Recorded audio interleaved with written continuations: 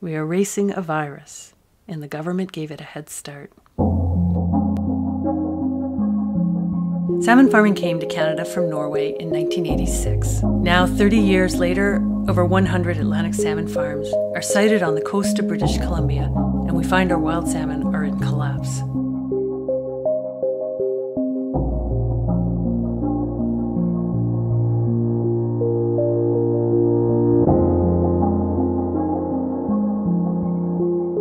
The inherent problem with crowding millions of animals into feedlots is that diseases flourish.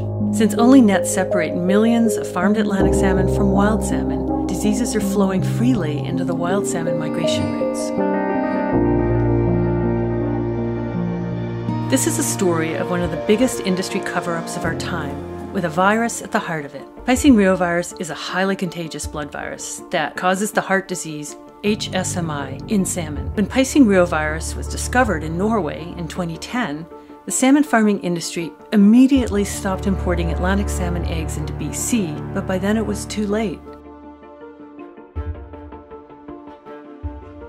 Dr. Gary Marty is in charge of farm salmon health in BC. When his confidential disease records were released, they provided us with the first hint that Piscine reovirus had spread to BC. My name is Alexandra Morton. I have published 26 scientific papers on the impact of salmon farming in BC, and this is when I began testing for Piscine reovirus. I co-published the first scientific paper on this virus in BC, presenting the evidence that it was from Norway, and Norwegian scientists agreed.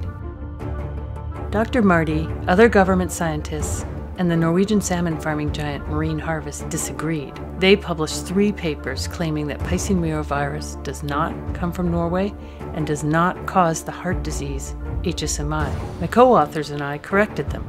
Piscine reovirus is from Norway, and Dr. Christy Miller corrected them. Piscine reovirus is, in fact, causing the heart disease HSMI in BC.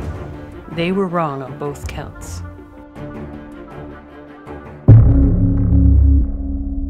Dr. Gary Marty reacted by firing an email at Dr. Miller, staking the claim that he was in fact the first one to discover HSMI in BC 8 years ago. But he never published this finding because the salmon farmers had reassured him that their fish were behaving normally, and he took their word for it. This is how Piscine reovirus was never classified as a disease agent in Canada, despite the classic symptoms of HSMI in BC farm salmon.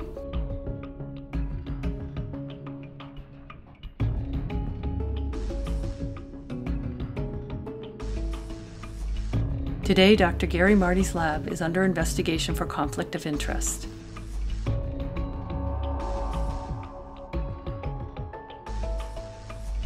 Canadian law prohibits transfer of fish infected with a disease agent into the ocean. Therefore, to legally farm salmon in BC, Piscine reovirus would have to be classified as harmless, which is exactly what the government industry papers tried to do. I sued the Minister of Fisheries for not screening for Piscine reovirus and won. However, Minister of Fisheries Dominique LeBlanc refuses to comply with this court order, so I sued him again.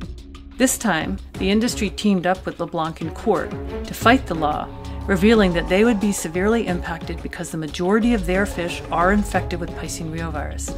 As this court case grinds into its 5th year, infected farm salmon continue to pour into BC salmon farms.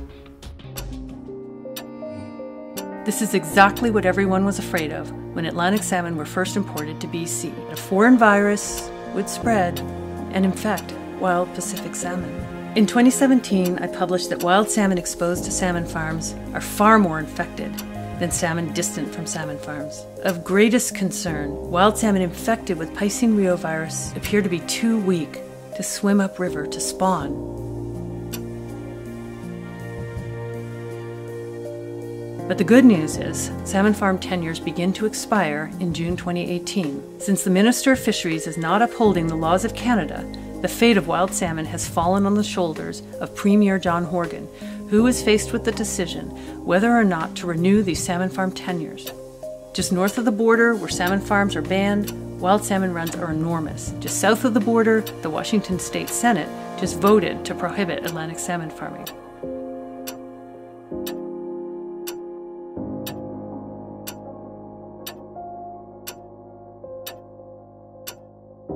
Here in BC, First Nations have been occupying salmon farms for 6 months, demanding they be removed. With the clock ticking towards extinction of BC wild salmon, we're racing a virus, and the government gave it the head start.